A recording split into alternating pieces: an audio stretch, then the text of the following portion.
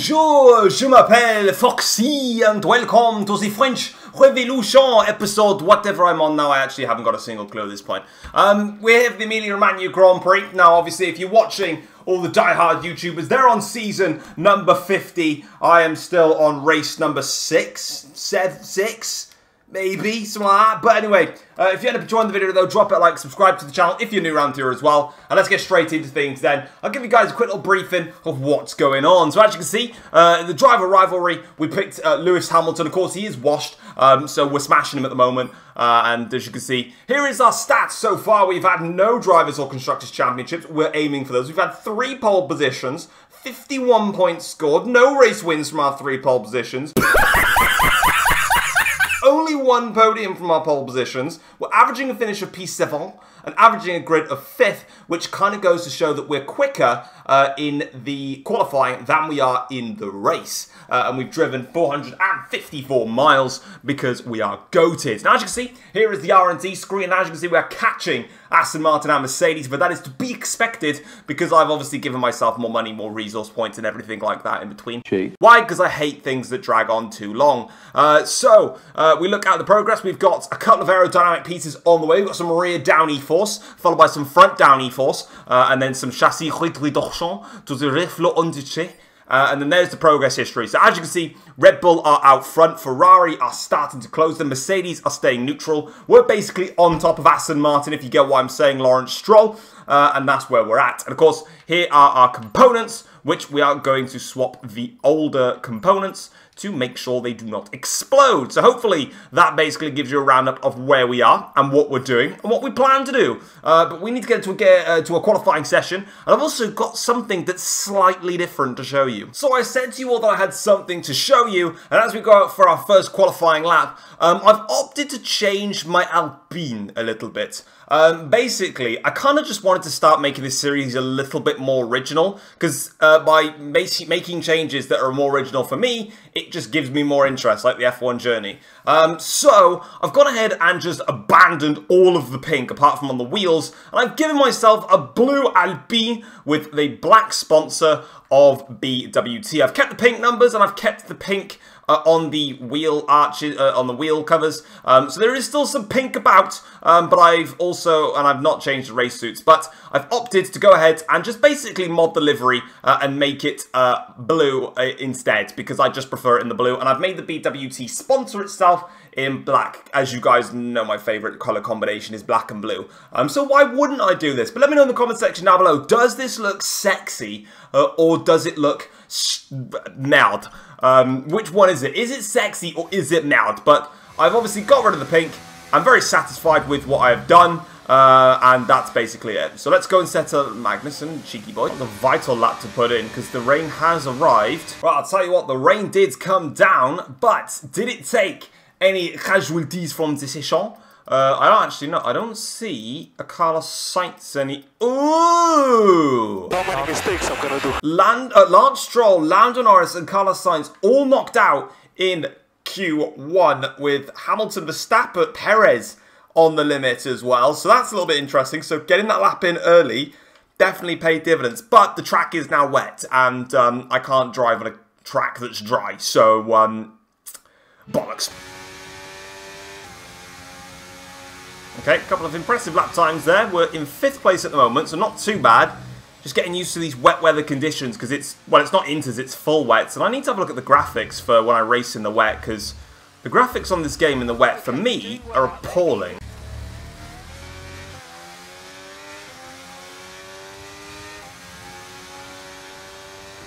There we go then, cross the line. Really struggling in the last 2 corners. And, oh, we got 2nd, did we? Jeez, man. Jeez. Alright, that's a little bit cheeky. Who's in front of me then? Who got the fastest time? Charles Leclerc. And the gap was a 10th for 2nd. That's kind of fair enough, really, because we lost too much time in the Ravazzas on the... George Russell. I'm out, guys, sorry. You are out in Q2, my friend. Oh, Logie. So close to Q3 by 1/1000th of a second. He misses. That is depressing, bruh. Never mind though. We actually look quite competitive, and it's making me moist. There we go then. across the start-finish line. That's probably like 7th or something like that. Alright, P4, you know what, I'll take that. That's fine by me. So this is what I mean, look. So Hamilton set to 24.0 for sector.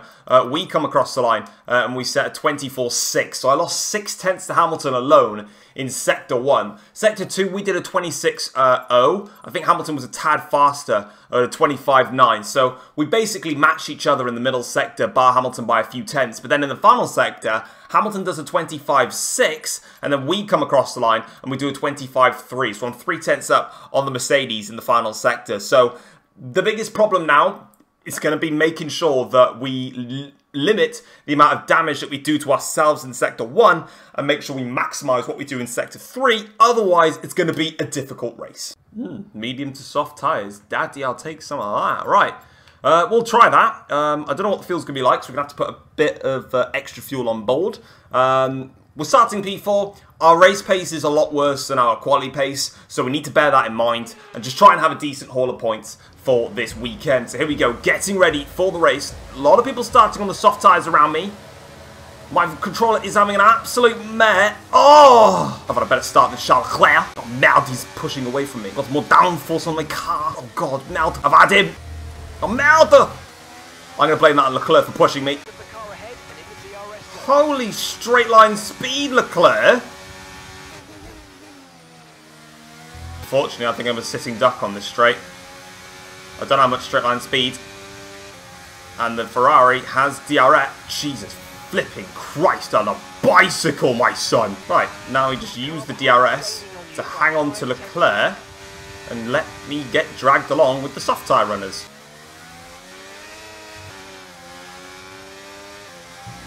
That was insane car control. This is the proper one. Get the switch back on Leclerc. Doesn't work. Check that out for a bit of back-end sliding. Oi! Shocking exit, man. That's going to put him under pressure from Perez now. I'm just going to let him go. It's my fault. Made a mistake. Oh! That was naughty from Charles Leclerc. Alright, Charles Leclerc boxes. So does Verstappen. So does Hamilton. So we're going to lead the Emilia-Romagna Grand Prix. Alright, here we come then. Time for our pit stop window. Gasly stays out. My boy's leading the Grand Prix. What a geezer. Got to get that right. And we're on to the soft compound tyres. Right, so Hamilton and Verstappen are going to go through. There they are. Where are we in conjunction with Leclerc and also Perez? So Leclerc goes through with a nice clean gap. And then Perez. We are just going to be behind him, I think. Flipping hell, that's close. Smash the exit. Come here, Sergio, you are mine. Open the doors. Get rid of that battery going. Don't want to use it all, though. Playing the inside into turn 1. Not got the straight line speed. Nice move. Good job. Bit of a ropey overtake, but we got it done. I'm struggling massively on these tyres now. It gave me the initial purchase, which I wanted, but they're wearing really quick. Again, man, I don't have to turn it. I'm just going to let Perez through. I'm struggling too much. I'm going to just try and drag myself along. We've also got some worn engine components. Turbocharger in particular. I hope you can see what my frames is like at the moment, because it's absolutely appalling. Just can't drive anymore. And this is why I use flashback specifically, because the frames on this game is shocking. I need to look at graphic settings again and look at my drive. I've updated everything on my end. But the game is, at portions, completely unplayable. Like now, I've lost DRS to Perez, and Gasly is catching me at a rapid rate of knots, so I don't think he'll catch me by the end of this race, but I genuinely believe he'll be in my DRS before the end of this Grand Prix.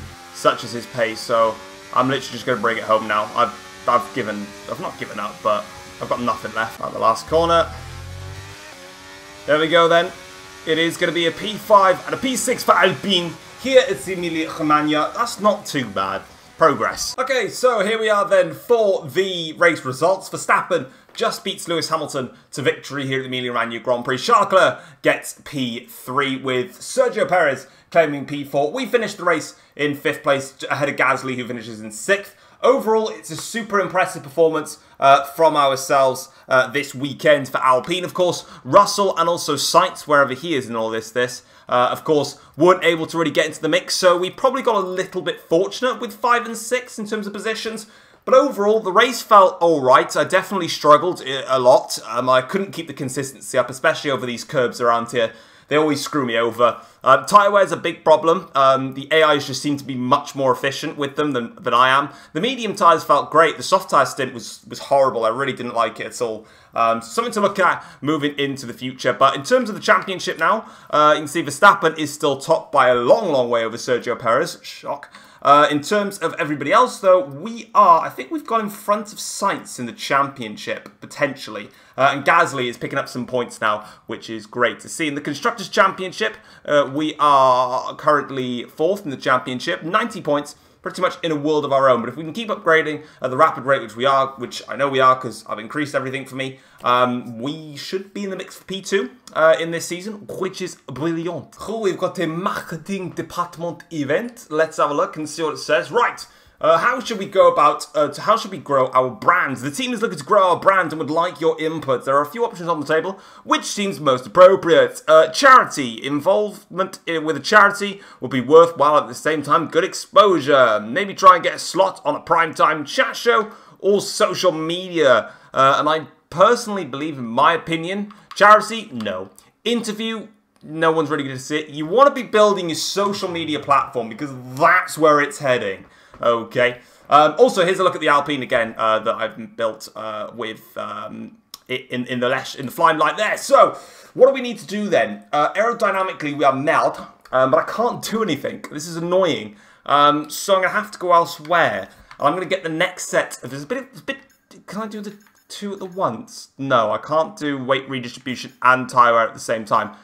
I really need some tyre wear. It's just getting a bit beyond now, my struggles with tyre wear. So I'm going to